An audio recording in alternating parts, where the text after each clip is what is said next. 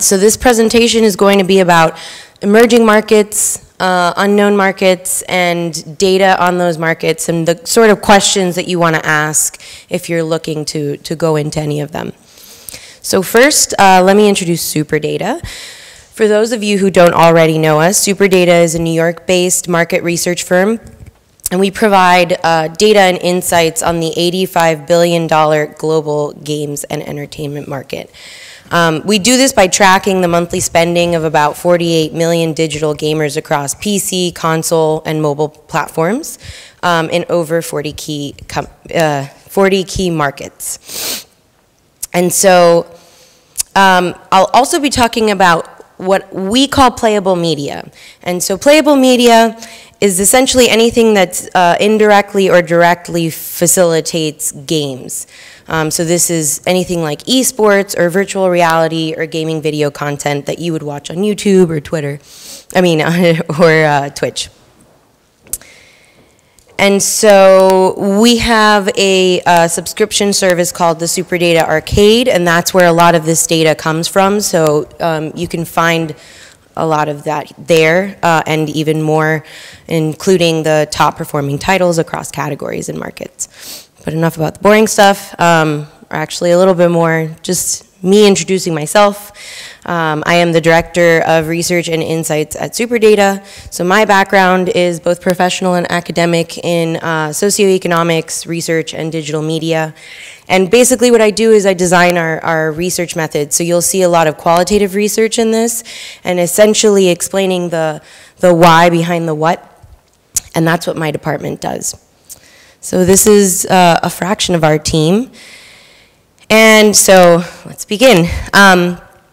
The market, as I mentioned, for global games and playable media is $85.1 billion globally.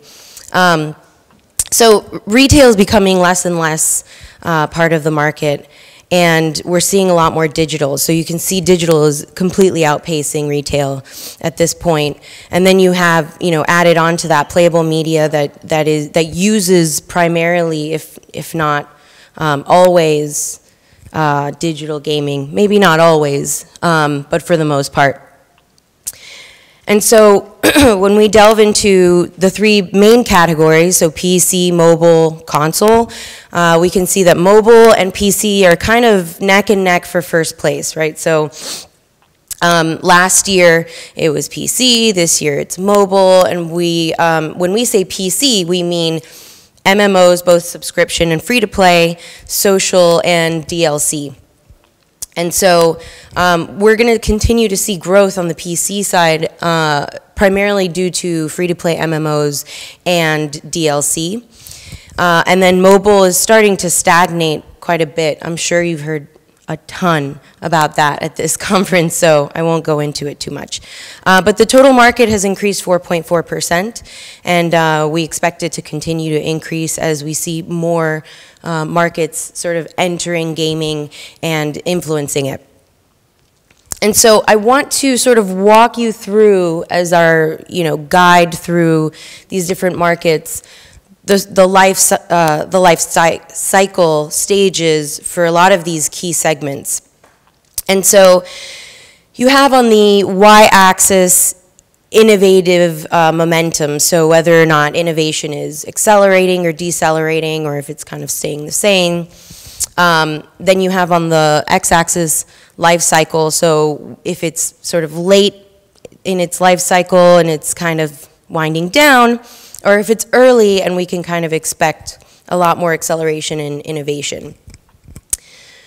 Beginning with physical retail games and subscription-based MMOs, these are the models that are largely kind of almost over. And that's because we're seeing a lot more of consumer agency. Consumers really want to be the decision makers behind what they're paying for. And so retail, you kind of upfront get a game, and then potentially you have to keep paying to be able to play that game.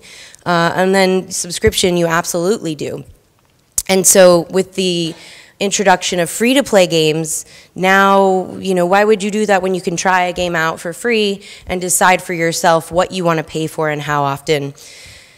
So sort of honing in on some of these key markets that we're seeing growing, we're seeing, you know, social is kind of, it's kind of deflating as a lot more players and games are moving over to mobile. And so casino is really dominating social, and game companies may, you know, try out their games, test them out on social, and then port them over to mobile. But the sort of heyday of social is coming to an end. So we expect to see a decline, and we're starting to really see a decline in innovation. And then kind of skipping over mobile for a second, PC DLC, we're seeing a lot more in terms of hardware capability that's facilitating that. So as we continue to see more hardware and more software that is able to run on PCs, like League of Legends can run on almost anything. And as we continue to see more games like that, as well as PCs that are more capable and priced lower, DLC will certainly rise. Sort of the same thing with digital console. It's still in its retail stage, but we're seeing a lot of growth due to the new cycle of consoles and their ability to download and facilitate gameplay. And then, as I mentioned, free-to-play MMO, it's not quite in the middle stage of its lifetime. We're seeing a lot of great games coming out, but we're starting to see a consolidation, much like we've seen in mobile, where the top games are really dominating the market. And so we kind of expect that to happen, to continue to happen, but we do expect some of those games to sort of wind down at some point. But it could be dependent on esports and esports popularity, and I'll go into that a little bit more. And then mobile is still huge, but you know, it's not really increasing at a rate that it was before. It's sort of, at least in the global perspective, it's sort of stagnant at the moment. But as we see emerging markets like Southeast Asia or Latin America begin to merge into their later stages of smartphone penetration and mobile gaming, we're going to see that happen a lot faster than we did with developed markets. And so in the next few years, we expect to see a bump in that growth. But right now, we're just not there yet. And so one way that developers are starting to ease into mobile, since it's so competitive and marketing is so expensive, is through IP and branding. And so there are a lot of brands that recognize the potential of mobile, some of them really late, but some of them wanting to continue the momentum that they've gathered with a lot of their branding.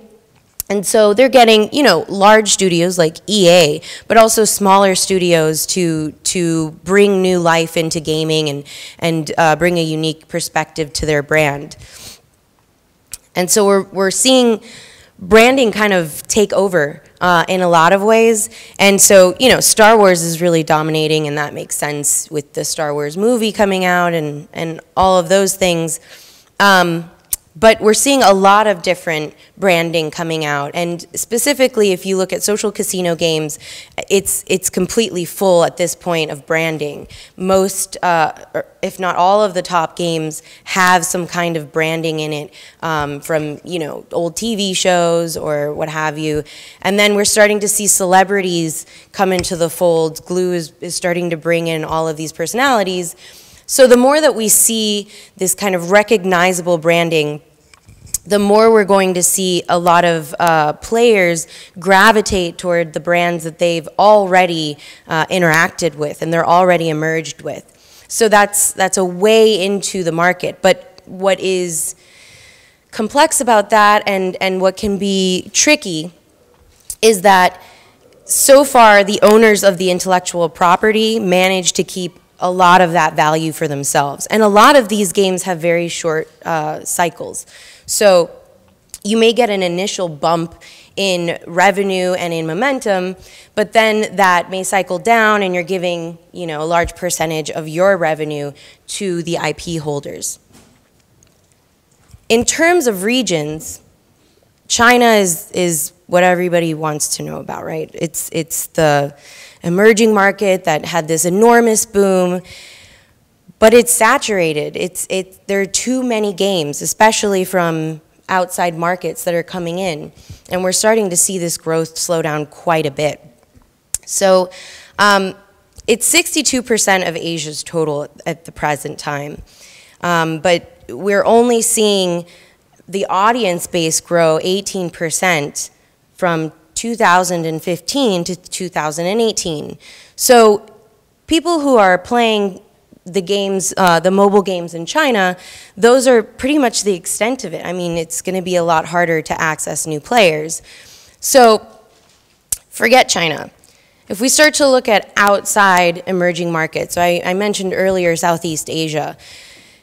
This is a market that's really starting to come into its own, but it's still in early stages. And that has advantages and disadvantages, right?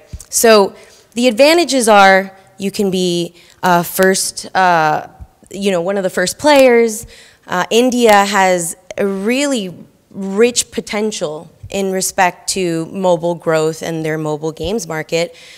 And if you consider how big India is, I mean, it rivals China in terms of population. It will surpass China in terms of population. So once we're getting to a point where the population the large percentage of the population can afford smartphones, then you know, a lot of publishers are going to be glad that they entered the market sooner than later. So there are some real opportunities. And there are some smaller markets that are very, very rich in their economy, in their smartphone penetration. So you see Singapore, you see Hong Kong. Though they're small, they're great markets to kind of test the waters with. You're going to see good monetization. It's like, I want to compare it to Chile. So in Latin America, Chile is sort of a completely different breed in terms of the economy. It's almost a first world country, and compared to all of the other economies in Latin America, I mean, it far surpasses it, but it's tiny. So people don't see opportunity there, which makes a lot of sense, but as these smaller markets are growing, the conglomeration of all of those markets are going to be great opportunities for developers that don't want to deal with the complexities of a market like China.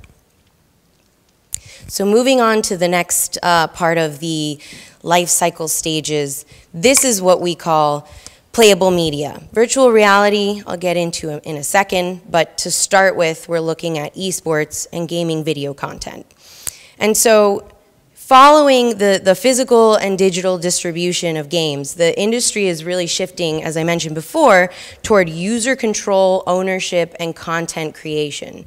So players want to be involved with games and playable media. They don't just want to play, they want to be part of its ecosystem. They want to be a player beyond gameplay. And these are ways in which they're participating and creating an engaged community.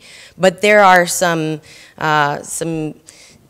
tricky facts to these different markets and a lot of pros and cons to keep in mind. So to start with, gaming video content has become such a big part of games that you know, it's really helped the participation of players in the way that I mentioned in terms of agency. But even beyond being able to watch or stream, they're able to communicate in a different way with other gamers. So, for example, with Twitch, you're starting to see streamers give, you know, give interaction to their fans in a way that, you know, YouTube doesn't do as well. And so Twitch has become a real powerhouse, and in terms of revenue, Twitch is rocking it. Because compared to YouTube, YouTube has a finite sort of monetization model with their ad revenue. But as I mentioned, as you see more of that engagement, as you see more players wanting to be part of that streaming culture, Twitch provides multiple ways in which to do that and monetizes. So being able to subscribe and get benefits from your subscriptions, and being able to donate to your favorite streamers, that gives a way for a lot of players to sort of find new ways that they can engage themselves, but also it gives different channels like Twitch, YouTube, and so on, ways that they can participate with the player. And seeing this growth on the part of YouTube and Twitch has led the way for a lot of other channels. So we're starting to see specialized channels that are serving niche markets. We're starting to see competition to these channels that actually makes a really great, diverse market. But, you know, as saturation kind of reaches a high point, we'll start to see consolidation in a lot of ways, and you know, we'll start to see larger companies, the way that we saw Amazon and Google kind of take over YouTube and Twitch. We'll start to see some of that, even maybe on the part of, say, Twitch or YouTube themselves. So I want to briefly touch on esports, but it's a very, I mean, in terms of this topic, I think it's very complex and it's sort of beyond the scope. So, you know, revenue, we're seeing 77% of revenue coming from indirect sources. And by indirect, I mean sponsorships and advertising. The issue with that is now that we're seeing big players dominate esports, so Activision coming into the fold and purchasing MLG and pushing a lot of their games into the front lines of esports, we're seeing visibility on the part of those larger companies that smaller game developers and publishers are not going to have as much of. So what I think is really going to be the opportunity for smaller publishers and smaller games is less trying to jump in directly into the esports pool, and actually trying to build a competitive community on amateur and micro tournament sites. So right now they're only, you know, $27.7 million, about 4% of the esports market, but as you know, the more effective channels start to weed out some of the weaker ones, they'll rise above, and you'll see a lot of those mid-tier games find their own engagement in a very similar way to esports. And so finally, and my favorite topic, is virtual reality. So here we see $661 million for virtual reality in 2015. In the grand scope of things, it's not a lot, but if you consider that that's essentially SDKs, you know, and just Oculus selling out of them, that's pretty impressive. So, and also with the Google Cardboard, you have a lot of, you have some monetization in that respect as well. And so we see a fifth of US gamers looking forward to VR in a very strong way. There's an intent to purchase behind it. And 74% of those US gamers are specifically looking to play video games above all other entertainment. So, you know, there are other gamers that are looking for a more well-rounded experience, but gamers by and large are looking specifically for that gaming experience in VR. So a quarter of interested gamers say their biggest reservation is that the devices are not going to provide a seamless experience. And I think that, that Palmer Luckey kind of summarizes it really well. You kind of have to just try it. A lot of people, I don't think, are trying VR or are able to try VR, but once you do, it's a really formative experience. At least it was for me. I've anticipated VR literally my whole life, and it's finally here in a real way. And I think games are going to be the driver for VR because you have such a strong community in games. They're very active versus passive entertainment fans. And so, you know, gamers will sort of lead the march in that respect. So if we look at the whole VR market, the total is $3.2 billion for VR specific to gaming. This is not the entire VR market outside of that. So this is for this year. We anticipate that North America and Europe will be pretty much on par. Asia will be lower, and this has a lot to do with the fact that Google Cardboard and the likes of Google Cardboard, or what we call light mobile devices, are going to be the leaders in China. And a lot of that has to do with the fact that they have the opportunity to cheaply manufacture these light mobile devices. And so they will lead the way in a lot of ways. Even though they're not monetizing quite as highly as some of these other markets are, there's going to be a lot more volume, and we're going to see, these initial steps toward quality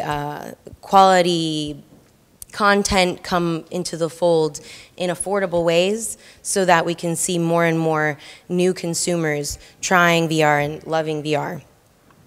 And the interest in pre-orders really shows the potential for the market. I know that we don't necessarily know how many devices Oculus or Samsung have sold, but they're continuing to sell out. And that really shows that there's an excitement behind it. So I wanted to show this. This is a little bit outdated. It's from September, but it's really interesting. And the reason why is because this was before pre-orders for these devices. And there was not a lot of anticipation for Oculus Rift. So this is purchase intent on the part of US gamers, or at least seemingly so, right? So Samsung Gear, Oculus, just about a tenth each of the market. But then we see that changes really fast. So in 2016, we saw as more of, as Oculus and Gear started to present more demos and started to be in the media more, we see a lot more interest. And that really shows sort of the acceleration that we are likely to see in the VR market over the next couple of years. So I mentioned light mobile VR. We have, those are your Google Cardboards or anything that's like that.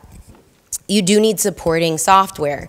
So that is something that is somewhat of a barrier for a lot of markets. Smartphones are fairly prevalent, so we will see light mobile, and we have seen light mobile become very popular. But in terms of premium mobile, it's not quite its time yet. Specifically because we have devices that are geared toward one specific brand of smartphones, like the Samsung Gear, and it's not quite as universal in terms of key markets, let alone emerging markets. And then you have the obvious players, PC VR, so the Vive, Oculus Rift, and then you have console VR. And what's interesting about console VR is that it doesn't have quite the install base, not even close, as to Oculus or light mobile devices. But console gamers are really excited. PlayStation gamers have shown a real excitement, and sort of going back to this, already there was a huge purchase intent back in September for PlayStation. So we are seeing that 35 million install base start to come in and say, how interested they are. And what's great about it is that you have a console which is affordable, and in respect to the gaming PC that can take on the Oculus. And so if you already have a PlayStation, it's plug and play. It's really easy. It's just like mobile. And we've seen a lot of growth. We've seen a lot of momentum behind mobile. We're going to see that a lot too with console. And as PC becomes cheaper, we're also going to see that with PC. And as it becomes more capable with different devices. So if we look at it by platform, 2015 is kind of old news, right? It was very early on. There wasn't a lot coming in. But 2016, we see, a $3 billion market for games, really sort of starting to come into its own, and we see an exponential growth. So over the years, as we see more and more players and consumers coming in and trying VR and enjoying VR, and more VR devices becoming available and competitive, we're going to see a very quick increase in VR. So we anticipate that by 2019, it'll already be an $11 billion market just in respect to games in terms of software, hardware, and peripherals. And so to quote Palmer Luckey once again, it's just a matter of time before VR becomes mainstream, and it will when VR headsets drop under $100 like smartphones today. And so we sort of anticipate that happening in the next 3, 4, 5 years. And the thing is, as a developer, the trick is not to port your game. There are developers that are like, VR is really cool. I want to be part of that. I already have a game, so I'm going to make it immersive. And that's not the correct approach. What's so fantastic about VR is it's a new medium. It's not a new genre. It's not a new platform. It is like the smartphone. It is like the TV. It is going to be transformative of what we know about media. And so you want to make a game for VR. You want to make something that is going to capture your player base in a way that no other medium can. And so that's the challenge, but that's also the opportunity. So some key takeaways. Mobile and PC are neck and neck for first place. They're hovering near $30 billion. We're seeing a decline in retail subscription and social games. They're a combined 28% of interactive entertainment, but they will continue to lose market share because of the desire for gamers to sort of control and have some control over the way that they're paying for games or not paying for games. They're exclusively, many exclusively free-to-play players, and so they've sort of dominated. Mobile has consolidated, and we're going to see that essentially in most markets. We're seeing that now with esports. We're seeing large companies sort of take over smaller companies, and we're in mobile, you have the top 10 companies making 85% of the revenue of the mobile market and over 1 million games in the mobile gaming space. So it's a difficult place to enter into if you're not already there and have support. Don't go to China. Unless you know a partner that you trust, unless you understand the market, unless you are ready to potentially fail. Not saying you will, just saying that it happens a lot. And if you have an expectation that your game is going to come in and be gangbusters like Clash of Clans, it might happen, but it very well may not. So another way to tap into new markets is something like Southeast Asia. We're seeing a $1 billion mobile games market right now that has a great potential to grow. Find out where your players go to watch and use gaming video content to enhance your discoverability. Use it in creative ways to engage with players. But remember that they're going to see if you're overtly marketing at them. So don't market at them.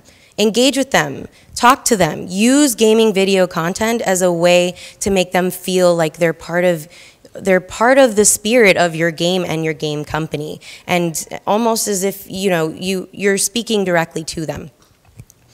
Esports is a small global market. It's just $750 million when you compare it to an $85 billion games and interactive entertainment market that's less than 1%.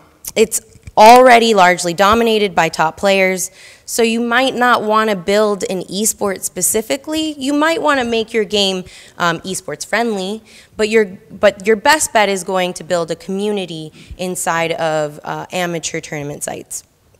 And finally, virtual reality is not a peripheral, it's a medium. So don't just port a game to VR, and don't discount it. Make a game that's specifically going to give an enhanced experience on VR and tap into this year's $3.2 billion market before we start seeing the Activisions and EAs come in and sort of swallow it. So you have a greater understanding and you're able to grow with the market as opposed to try to enter later on in the life cycle. So that is my presentation. Does anyone have questions? Amazing talk. You were talking about don't do overt marketing to live streamers or to, can you kind of, I mean, I guess there's a lot of people here who do marketing and are interested in what would be a good, how can you go about marketing to people without marketing to people in those channels? Can you give us a little bit more insight on what you're trying to suggest they don't do or do? Sure. So it's a lot like social media in a sense. If you are following a brand on Twitter and they are pushing their brand on you in a way that shows that they're marketing at you, you're going to trust them a lot less. You're not going to want to engage with them, and it's going to essentially drive you away because consumers expect marketing in certain places. And sure, they expect it on YouTube via commercials, but watching a video that's overtly trying to sell you something, you have the choice to skip it. And you're gonna, because look at Netflix, look at Hulu Plus, look at these different channels that are coming about that are offering a commercial-free experience. People don't want a commercial. They want a way to interact with brands that they love. And so by building content that, sort of is related to your own content, but is not, hey, go buy this, or look at this fantastic virtual item that we've just come out with. And it's more, this is how our game is played, this is what fans want, we're listening to you, comment below, we'll read it, we'll respond. That's the kind of conversation that you want to have. So as I mentioned, with social media, you see it a lot too, and you want to see an organic growth and participation. That's not going to come from advertising after they see an advertisement. Cool, thanks. Yeah. Any other questions? Yes. Thinking for oh, there's a mic. Oh, like the trend you mentioned, like virtual reality or YouTube and Twitch channels. How do you think in terms of casual games, like small mobile games, is it gonna have the same potential with those new tools and innovations? Oh, absolutely. I mean, YouTube and Twitch already, the casual games already have a presence on streaming and video content sites. And virtual reality is just, starting in its initial stages with mobile. But there's a lot of really creative content on virtual reality right now that's only really interesting if it's in virtual reality. And it is casual. Some of it is very casual. But there's this potential for hardcore and casual games on mobile that's sort of unique. And so if you're building a game that's specifically addressing the capabilities and the opportunities in VR, and it's casual, there's absolutely going to be a market. Eventually you're going to have, instead of opting into watching TV, you're going to have, say, a social casino player, maybe a few years down the line, say, I don't want to watch TV, I want to feel like I'm in a casino. So there's definitely a place for casual games. Any other questions? All right, well, thank you so much. If you do have questions, you can contact me at Stephanie@superdataresearch.com. You can come up here and we can talk. Thank you so much.